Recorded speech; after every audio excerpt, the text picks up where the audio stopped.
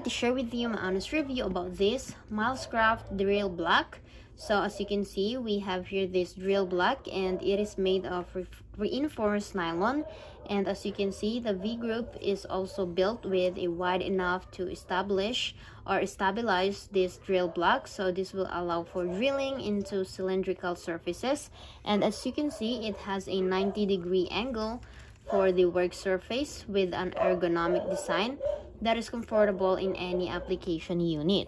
So another thing that I love about this is that it offers a 6 common drill diameters of 1/8, 3/16, 1/4, 5/16, 3/8, and 1/2 with a non-slip TPE fit on the both bottom and top surfaces to ensure there is no marring and slipping when drilling. So as you can see, it also has a center lines on all 4 sides of the drill block, so it is lined up with each hole location to make sure that it is in the position or in the center of the mark. So this Milescraft drill block is worth buying because it fits into the hands with ease and it elevates awkwardness.